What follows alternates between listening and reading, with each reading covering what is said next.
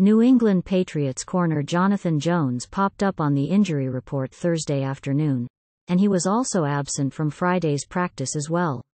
Understandably, it caused concerns for Patriots fans with Jones being a key member of the secondary. However, a new report might indicate that fans can put those fears to rest.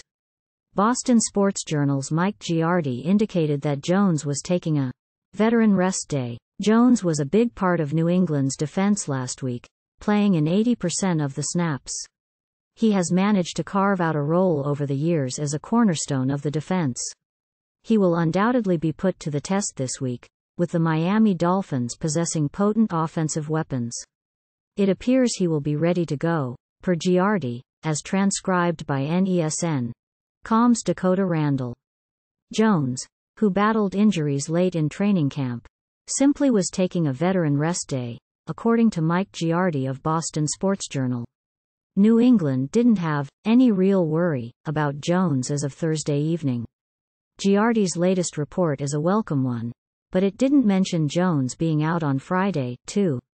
So is this a situation where Jones had 2 consecutive veteran rest days? Patriots fans can only hope that's the case.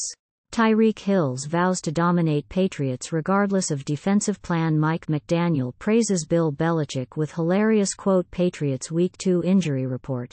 Top CB Limited at Thursday's practice.